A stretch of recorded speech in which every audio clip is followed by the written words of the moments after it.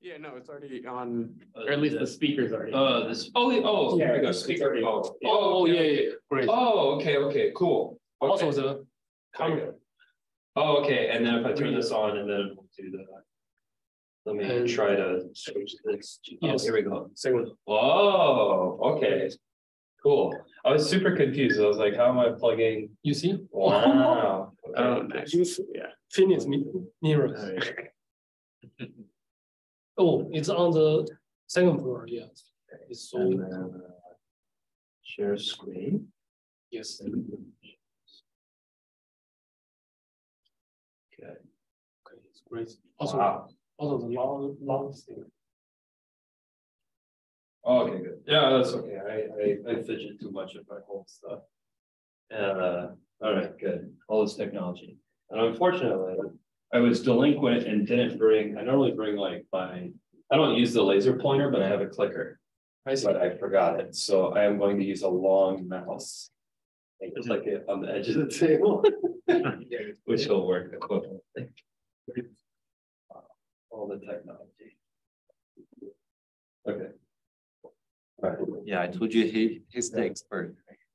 Okay, very good. Yeah, now I understand. Okay, good. All right, at least I don't have to. I'm lazy, so I don't have to walk back and forth, so I'll just be clicking my mouse. Wow, cool setup. I see.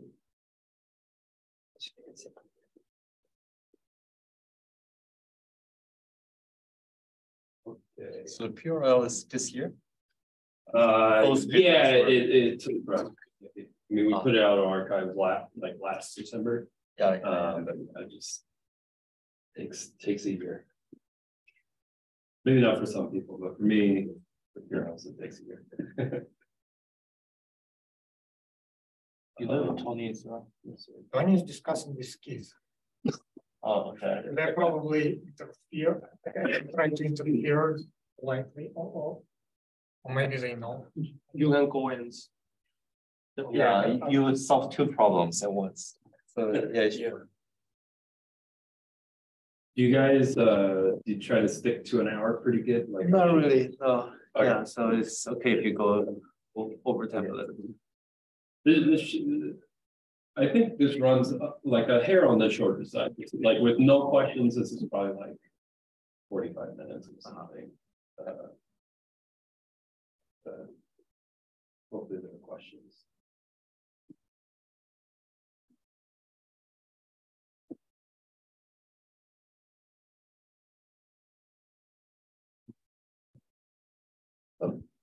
Oh,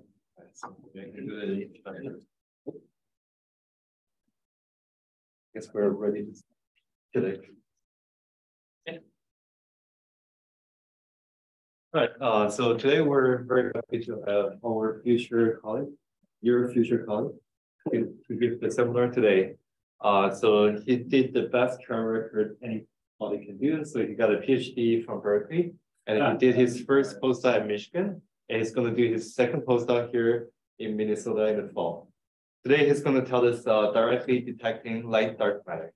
And you're holding a position from at Indiana.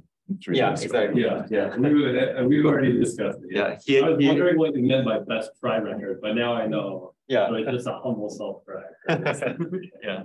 He actually took my office from Berkeley, and he took also my office in Michigan. Yeah. So I slightly, in a silly manner, want to talk to whoever I need to talk to like get exactly this. Okay. Great. So yeah, thanks a lot for having me. I'm super excited about getting over here at the end of August, and I'll be here like all week through like late Friday. So say hi, and I love to chat with everyone. Good.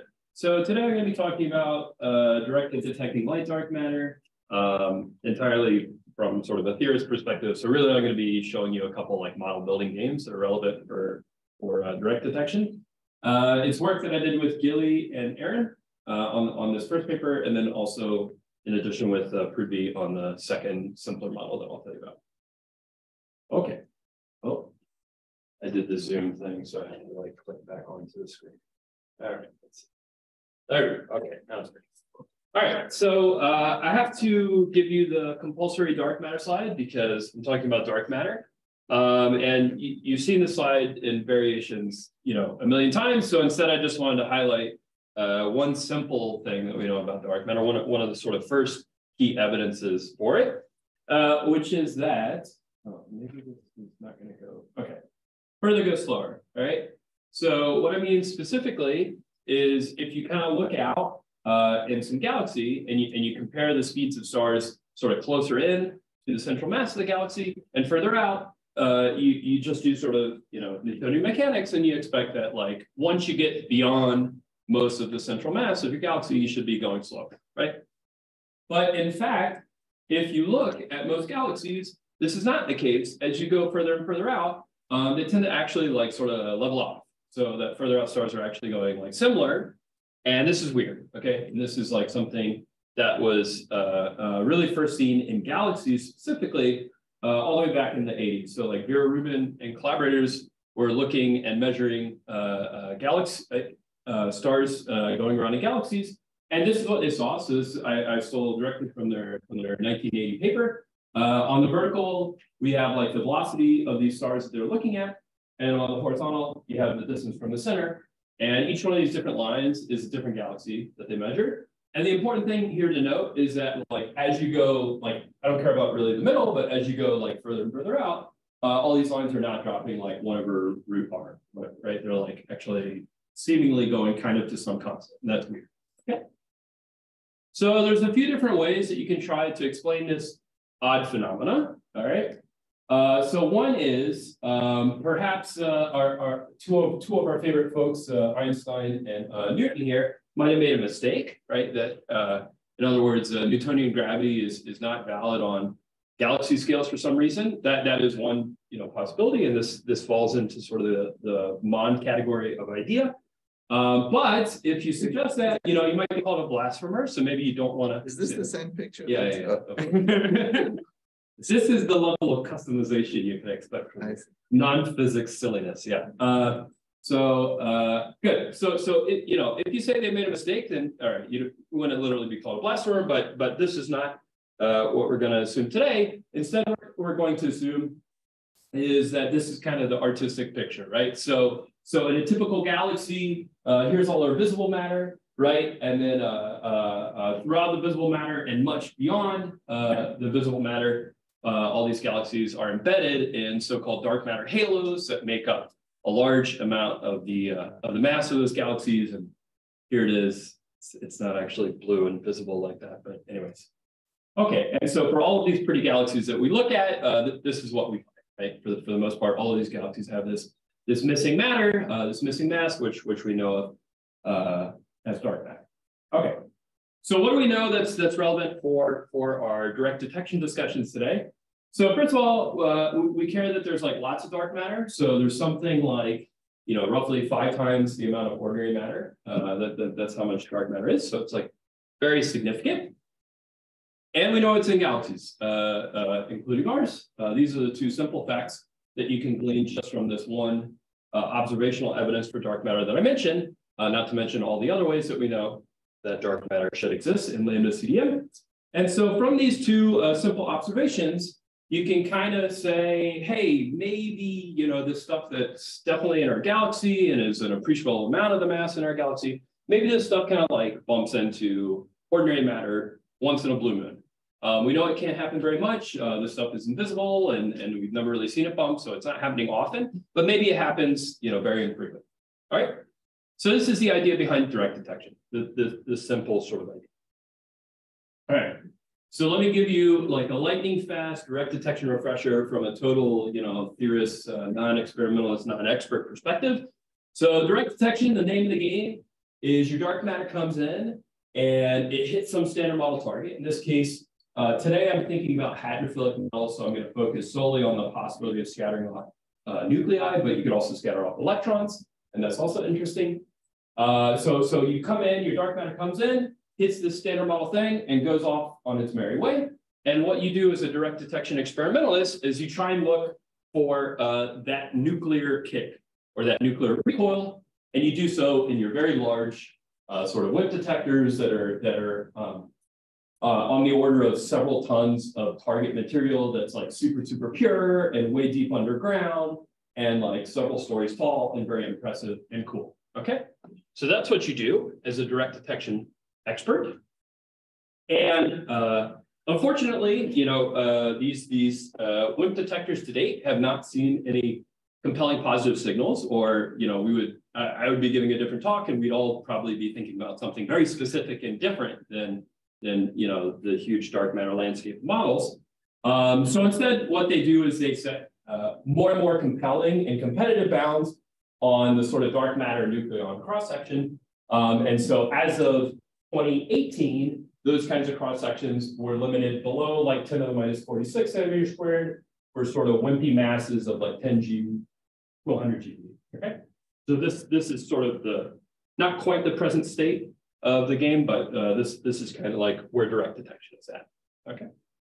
Oh, and I should say, please interrupt me because I've said these words a million times, and I like the sound of my own voice, but it's a lot more fun to like just chat. So.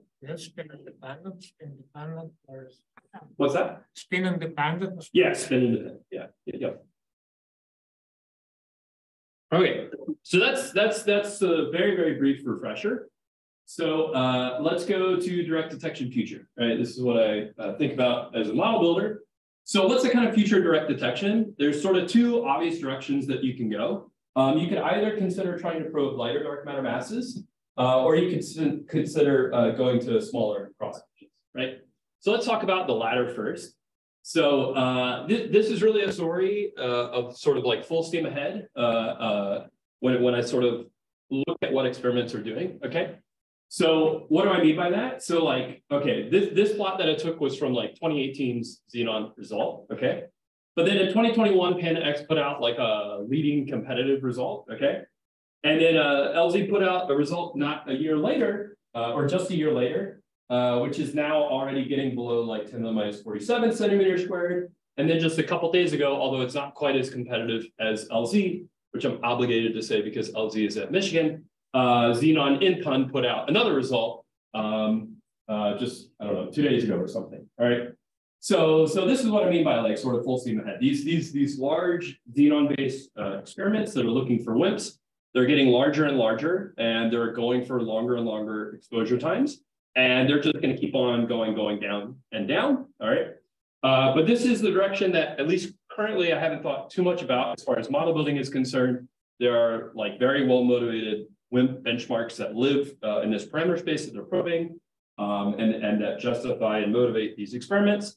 So instead, what I want to think about is really about going light, going to sub-GeV. That's what I mean by like light dark matter, sub-GeV. Okay.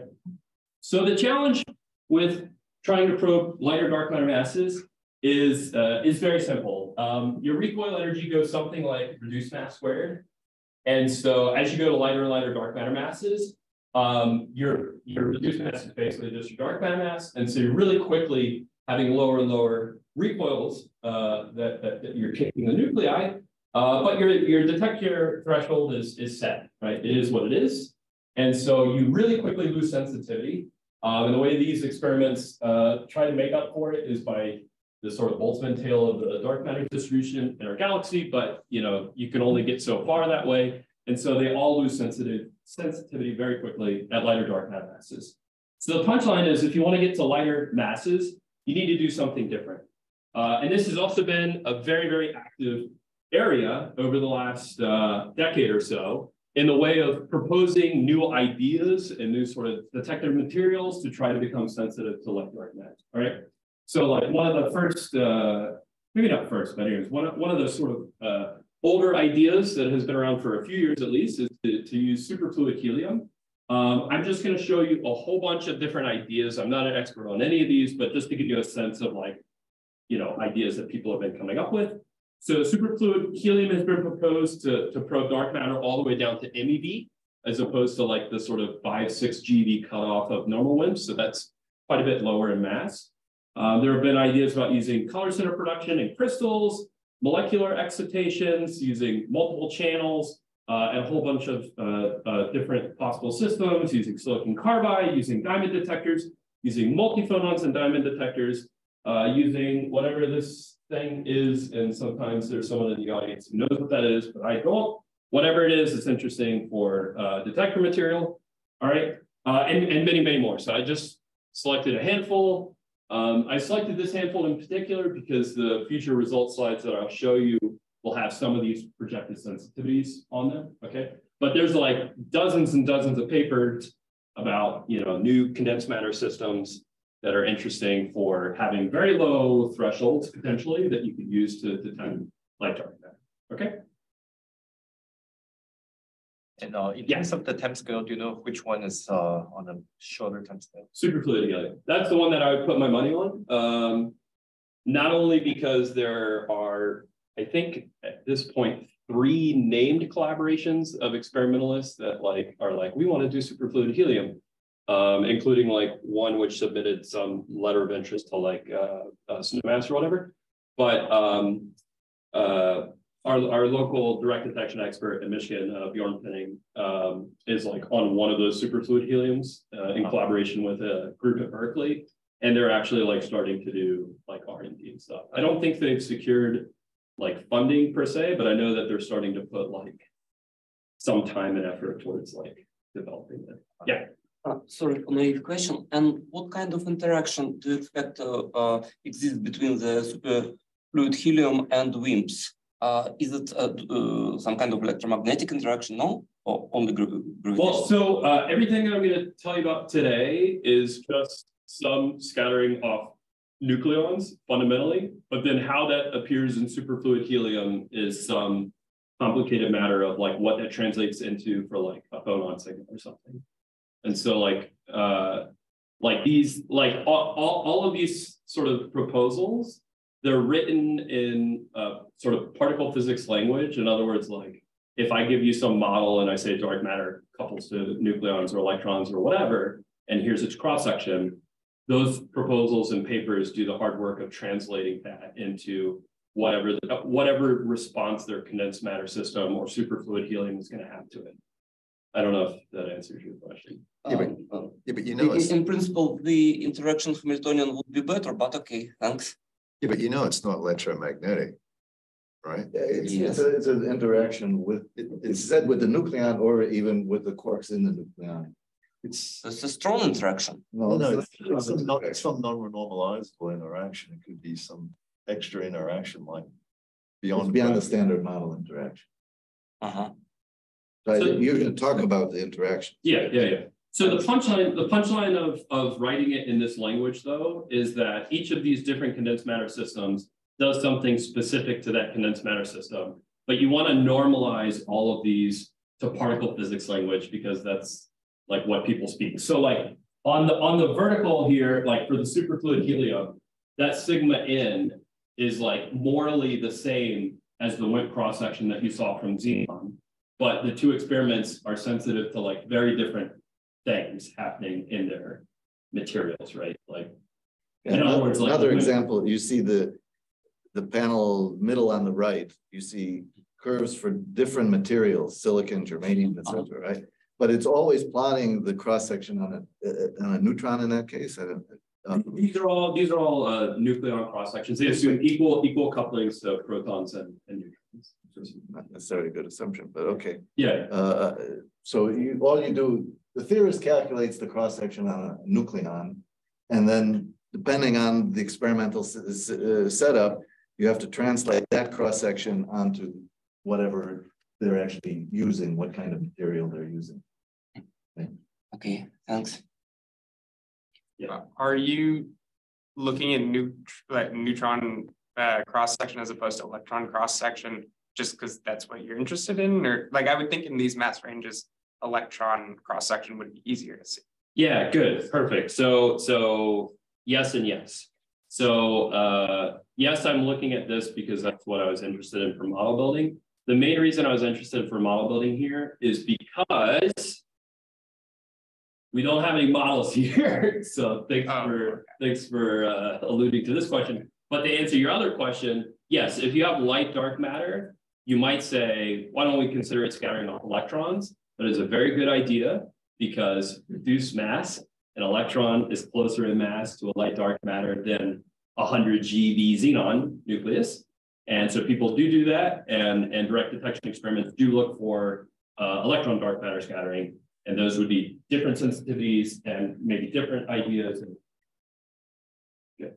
Okay, so this is why I wanted to consider hadrophilic and just scattering off nucleons, because I didn't really go in detail at all about what all these lines are. These are just projected sensitivities, whatever. But what all these plots have in common is none of them tell you like where's dark matter, where's some simple, you know, thermal benchmark, a dark matter that we really want to go for this thermal target because it's so simple and blah, blah, blah. None of these plots have that. So a very natural question as sort of a theorist or a model builder is to look at all these projected sensitivities and say like, where's dark matter, right? Okay. And so let me just quickly allude to some of the challenges as a model builder for like how dark matter could exist down here, okay? So we sort of want, we do want a realistic model of dark matter, by which I mean a Basel known constraints and has a consistent cosmological history that I could actually tell you what it did. That has a large cross-section, by which I just mean something on the order of 10 to the minus 40 centimeters squared or something. It's not huge, but I want it to be seeable at these experiments, okay? So to get this, we might need to employ like lighter mediators, which are going to be coupled to nucleons because that's what all of these proposals are sensitive to. Already that should raise some like yellow flags at least because light thing coupled to nucleons is going to be constrained, right?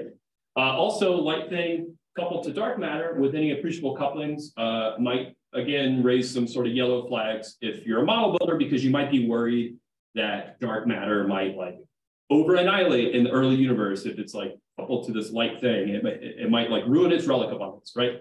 So these are like possible challenges. In my mind, the biggest serious challenge, pretty model independently, however, is BBN, so Big Bang nucleosynthesis, right? So I can summarize why this is a problem in one figure that I stole from my colleagues at Fermilab. So like Gordon and Sam put out this nice simple paper a few years back, but this is something that's been known for a long time. The punchline is if you have dark matter that's lighter than about 10 MeV with any kind of cross section that you would care about for future direct detection, it's like super ruled out from BBN, okay? And it depends on if you're dealing with like Dirac fermion dark matter or like complex scalar, Majorana fermion or real scalar, just because you care about degrees of freedom. But generically lighter than 10 MeV, lighter than few MeV-ish, and you should be very concerned that regardless of what you're doing or assuming about dark matter, if it had that cross section and it was that light, it would thermalize before BBN and just provide too much energy density to the universe at the time of BBN, which is very sensitive to Hubble. Okay, so this is a pretty generic concern that you should have. All right, so perhaps the answer to where is dark matter after we impose this sort of BBN bound is like, maybe it's not here, right? Like if I take this BBN bound like very seriously, some of these proposals are just like totally post, unfortunately, right? And like this looks like something that needs to be addressed. Some of these proposals are only care about heavier than 10 MeV, but Migdal effect might get us down to 10 MeV in a few years' time. So like even they have something that they need to address.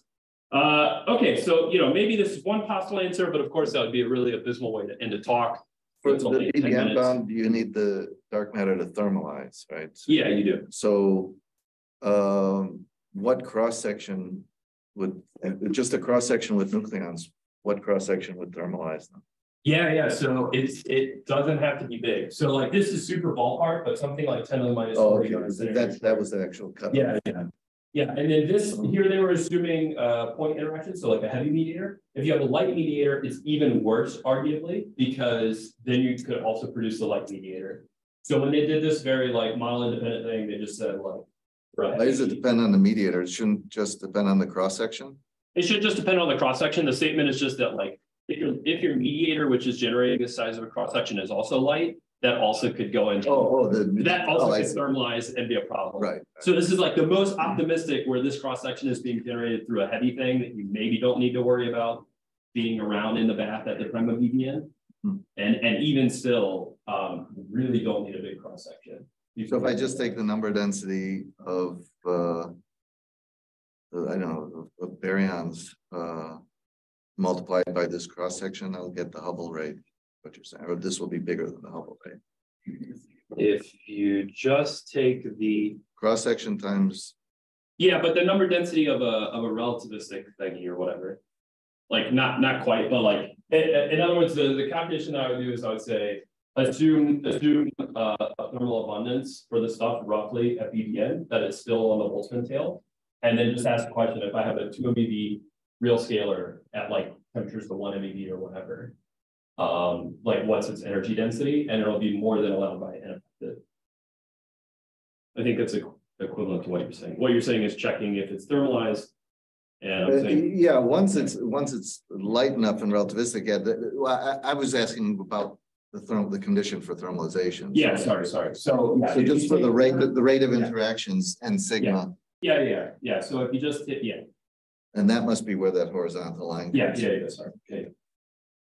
When you say the mediator case is worse, is that dotted line up there? Because that looks less than.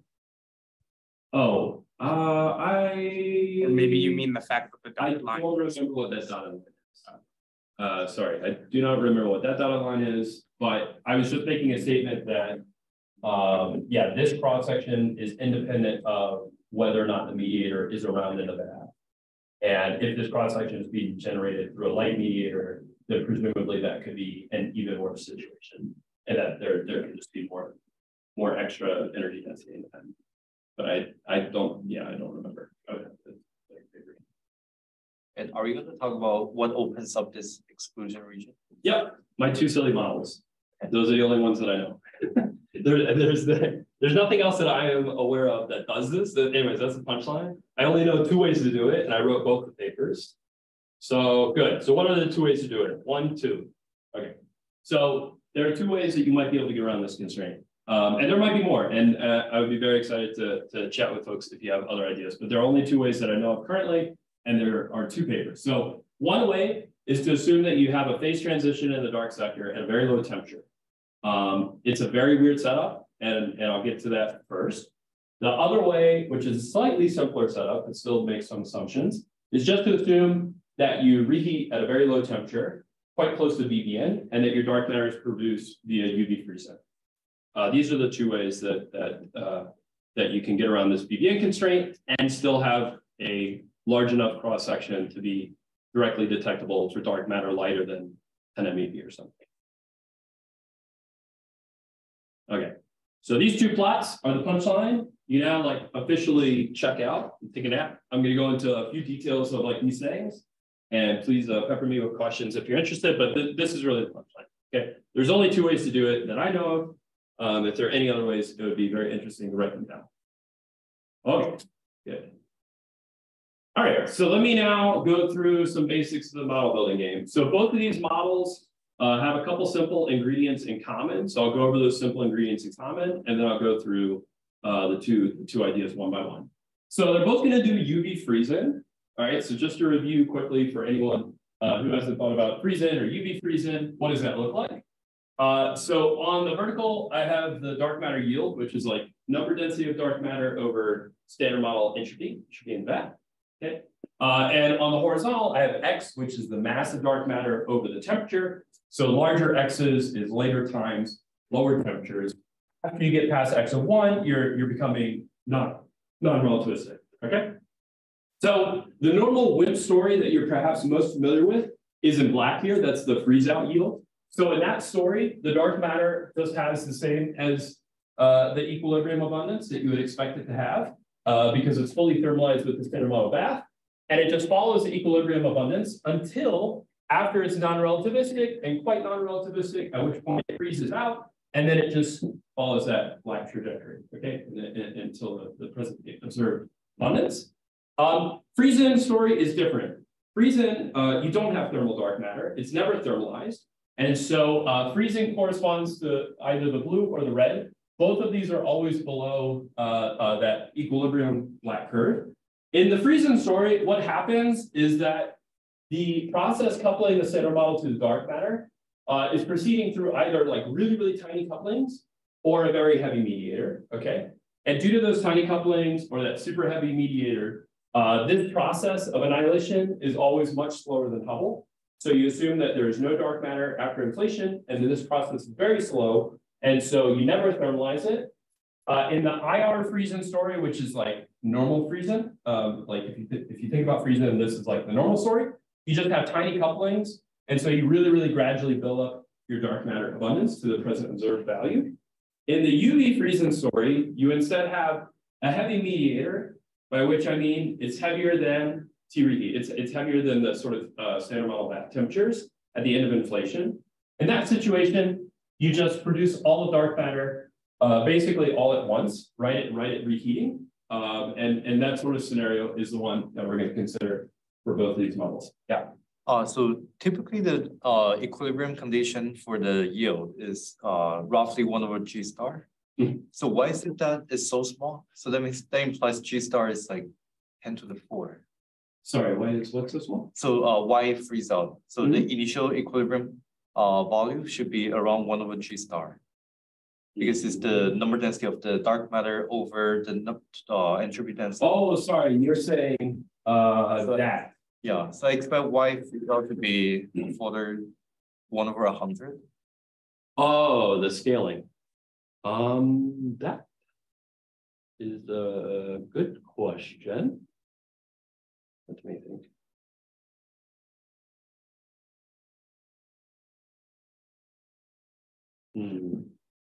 Yeah, so your state, yeah, that's a very simple statement.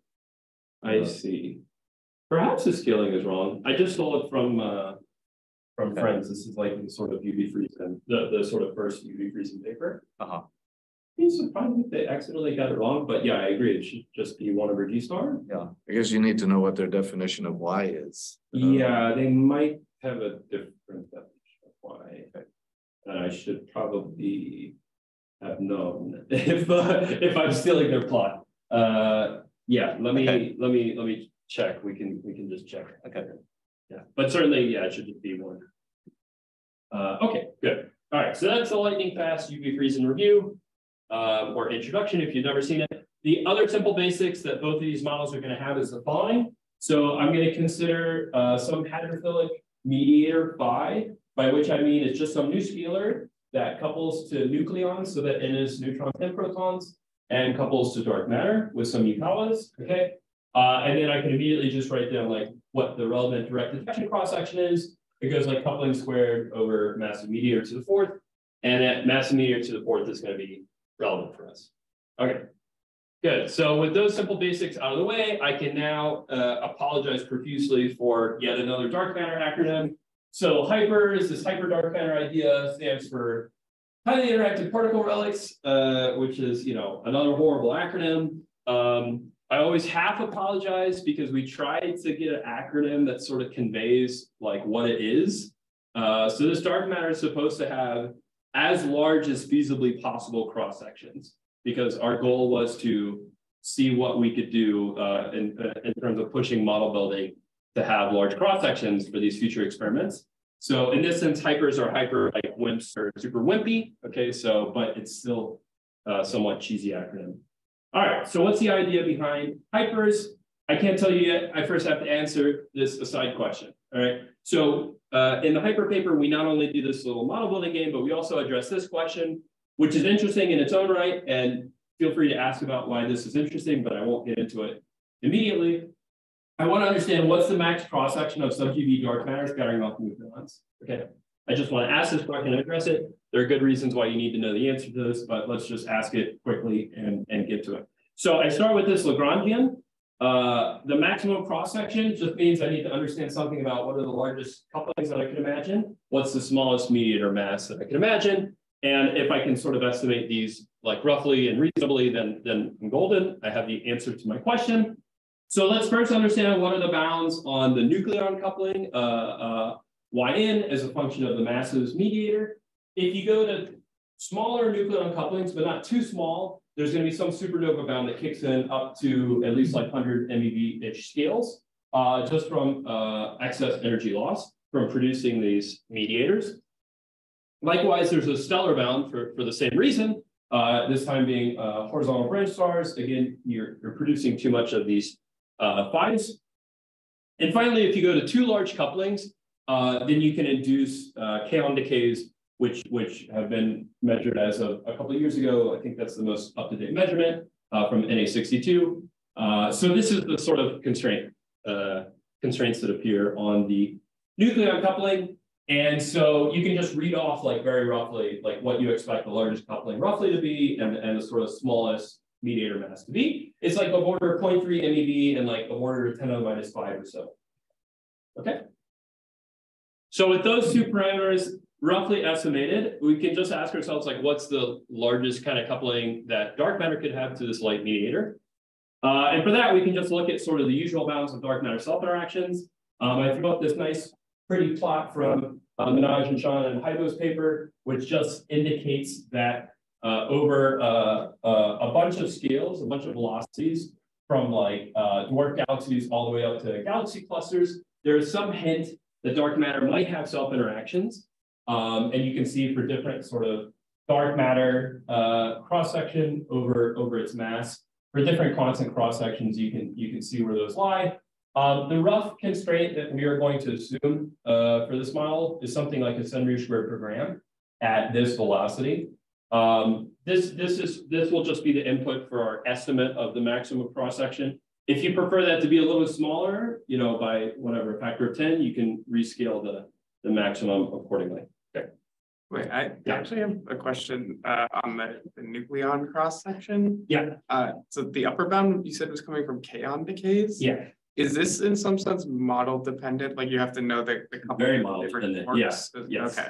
So yes, thank you for asking. So this is very model dependent.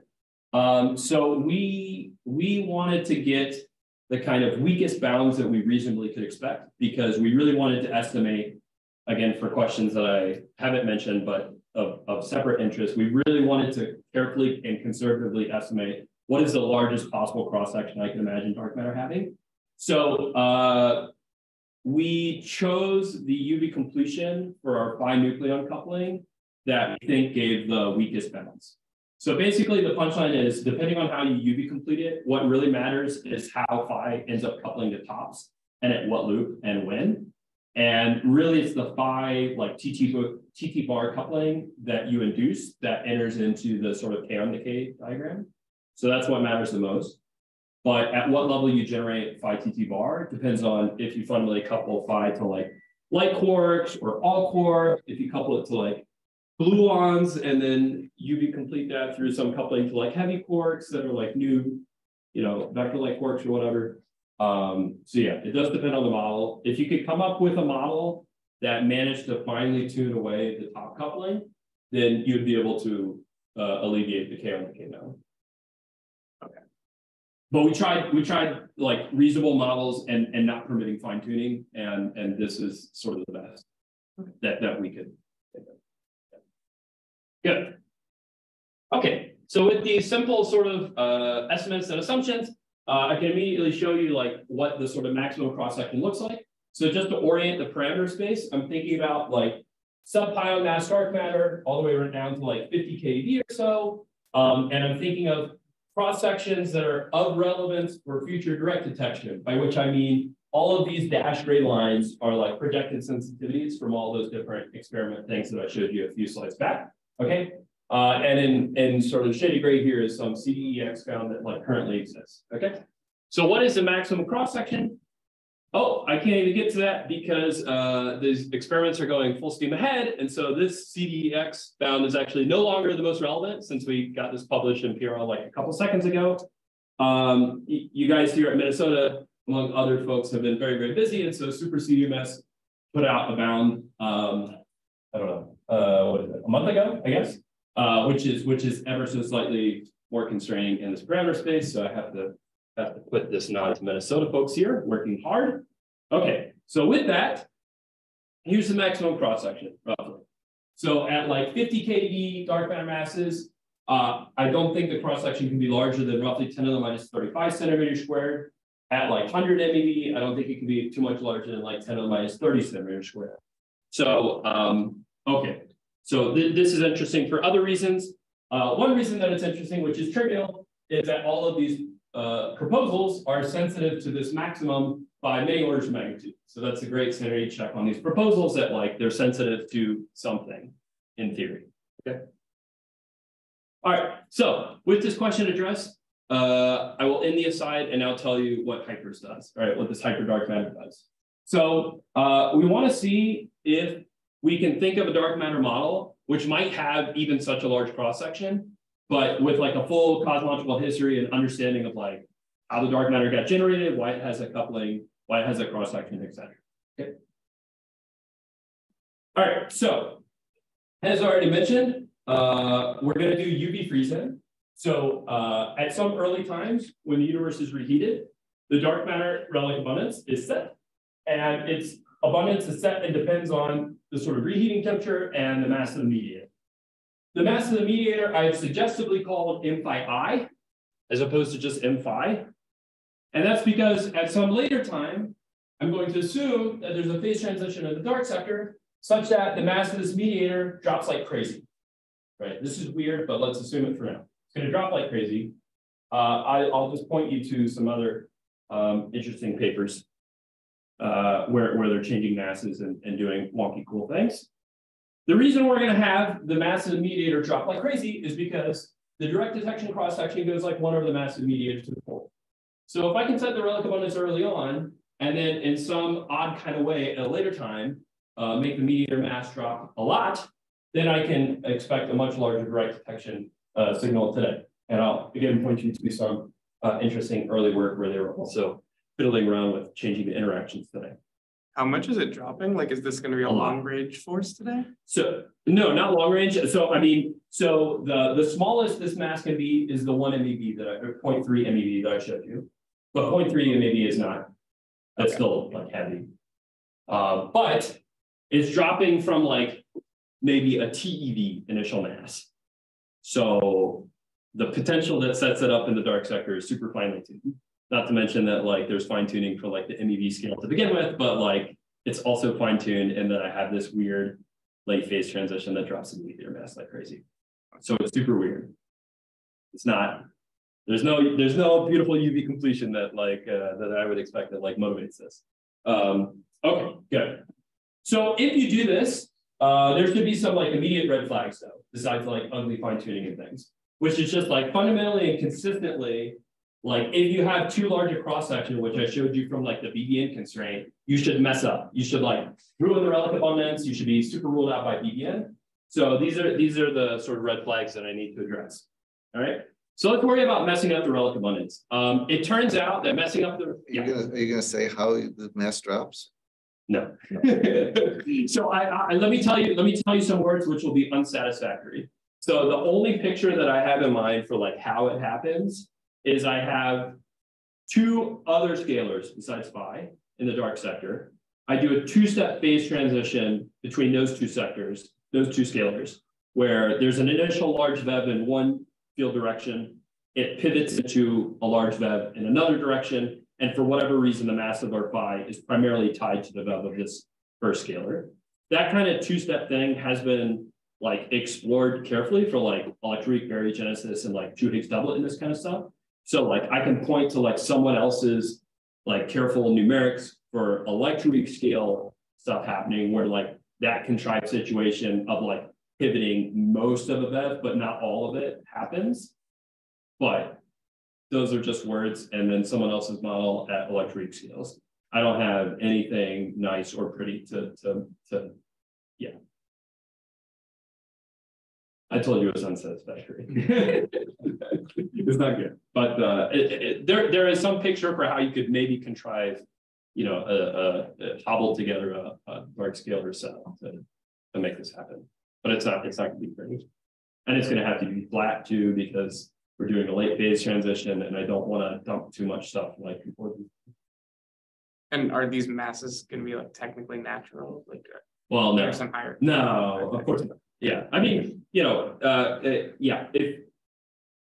if you carefully build this sort of weird two-step thing, like a dark 2 Higgs doublet, and then you supersymmetrize it, and then you also explain why there's a coupling primarily to one scalar instead of the other for our light scalar phi, then there might exist some technically natural, well, not technically natural, but like SUSified version of this dark vector.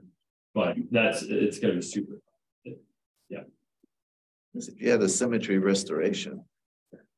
Yeah, that's right. So if you had. Yeah, the problem is that we need a little mass. No, but you start with a little mass and you couple it to something else that has a VEV, so that early on it has a big mass. Sure. Yeah, I can see that. Mm-hmm. Yeah, so yeah. the symmetry gets restored and the additional mass goes away. Yeah, that definitely. Yeah, that could, if it has some other bare mass that we're putting in for the time being, and then additionally has most of its mass being set by a broken phase that gets restored. Yeah, that could definitely fit. Yeah. Okay, good. So BBN and relic abundance, how do you not mess it up? It turns out that messing up the relic abundance is a much stronger constraint than BBN, because if you recall, the BBN constraint was just once you thermalize, you have too much, but thermalizing dark matter super messes up its relic abundance when its relic abundance has already been set. So this is a stronger condition than the BBN one that I showed you, okay? So we need to make sure that we don't change the relic abundance after we drop the mass of this mediator. That's hard because once you do that, all interactions with the standard model go up, right?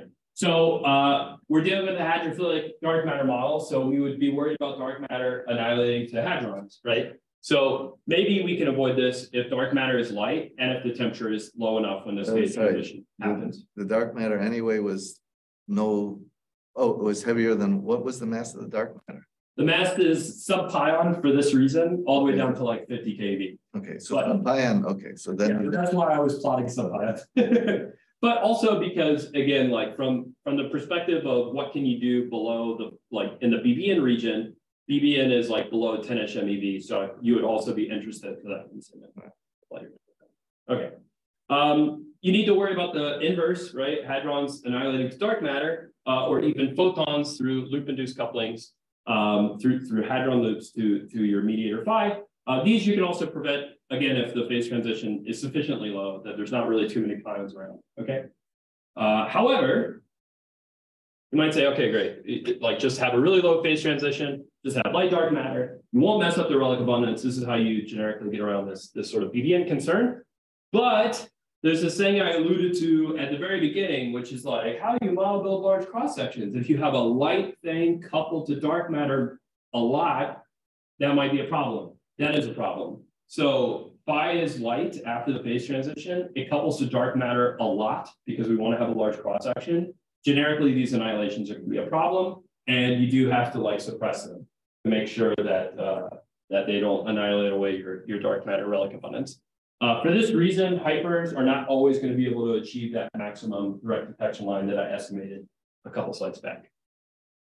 Okay, good. So that I can show you results. So here's the thing that I showed you before. Dash gray is all those future experiments that we're super excited about. The black is what I wanted to model build for if I could. Here's hypers, okay? All right, so everything in blue is like valid hyperparameter space. In other words, you could point to a point there, and I could have a concrete Lagrangian that I write down for you, which explains the relic abundance, avoids the BBN bound, avoids indirect detection bounds presently, obviously avoids direct detection because we're hoping to see it in the future, et cetera, et cetera. Okay, avoids all the bounds on the light mediator that I mentioned.